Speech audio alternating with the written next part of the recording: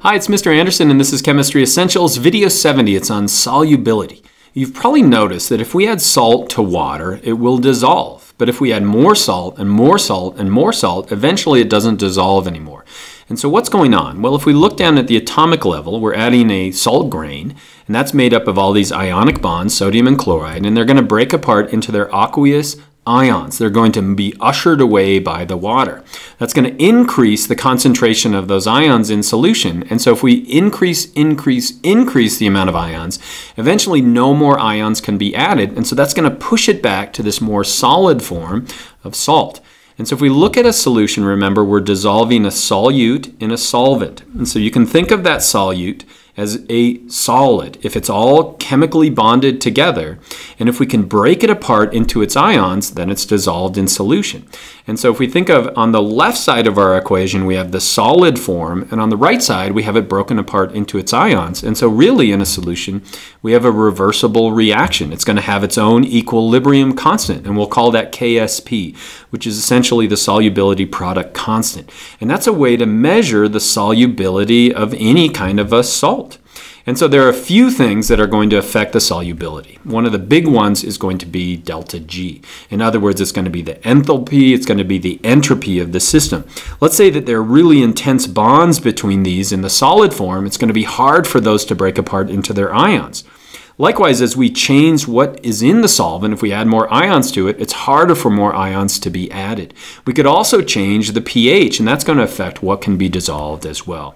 Now, there are a few things that dissolve readily in water that you should simply know. Those are going to be the ammonium ions, potassium ions, sodium ions, and then also the nitrate anion as well. And so if we look at sodium chloride breaking down in water as a reversible reaction, on the left side we're going to have the solid form, on the right side we're going to have the two ions that are in aqueous environment. Remember, we're breaking those apart. A wonderful simulation to look at this is the PHET on salts and solubility.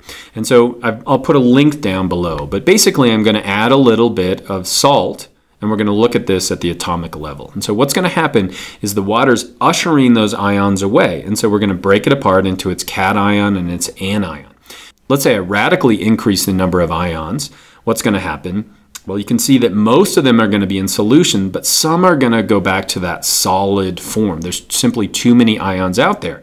And so we've pushed it more towards the right side of this reversible reaction. Now let's look at a different salt. So now we've got silver bromide. If I were to add 200 of the cations to this, we're going to see a different kind of an effect.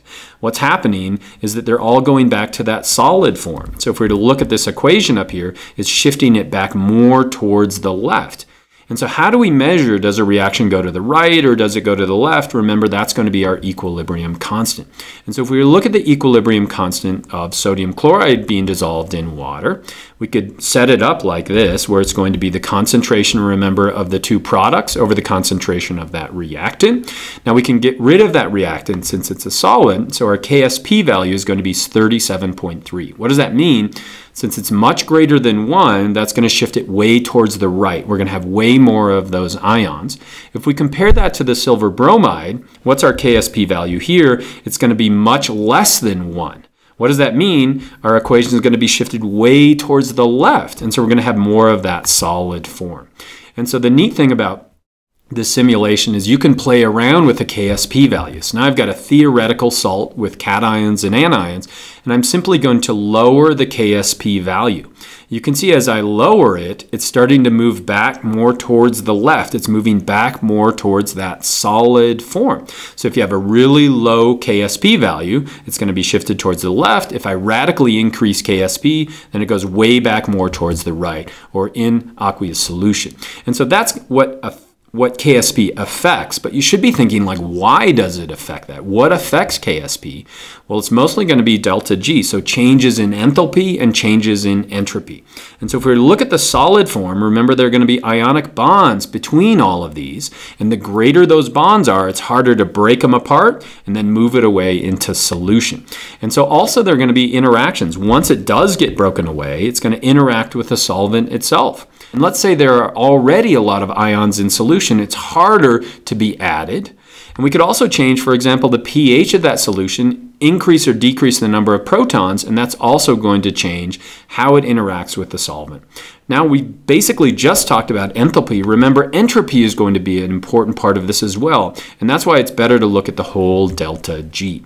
And so what are some applications of this? Well, let's say we have seawater and fresh water, and we're going to try to dissolve salts in each of those. It's going to be different because in seawater, we're going to have all of these ions already present. Sodium, chloride, sulfate, magnesium, all of these are already there, and so it's hard for us to add more of those salts into solution. What's another application of this? Acid mine drainage. So how did this get so nasty? Well, there was probably a coal mine at some point that had a lot of sulfur in it, which combined with water and made sulfuric acid. And as it drained through this area, that decreased the pH, and so there's all of a sudden a lot of ions in solution, mostly iron hydroxide. What happens as it's now settled out is we're adding more fresh water to it. It's increasing the pH at this point. We can't hold those in solution, and now all of these ions, all this nasty iron is coming out of solution. Or we could look at acid rain. What's happening there is we're decreasing the pH, and that changes the amount of carbonate that we can actually dissolve. And so did you learn to predict the solubility of a salt or rank its solubility given the KSP values? Remember, the lower it is, the more likely it's be in the solid form or shifted more towards the left. The greater it is, the more it's shifting towards the right. Also, could you interpret data based on a KSP value? How is that going to behave? And then finally, can you look at what's going on inside the solid and inside the ions in relation to the solvent to predict our KSP values? I hope so, and I hope that was helpful.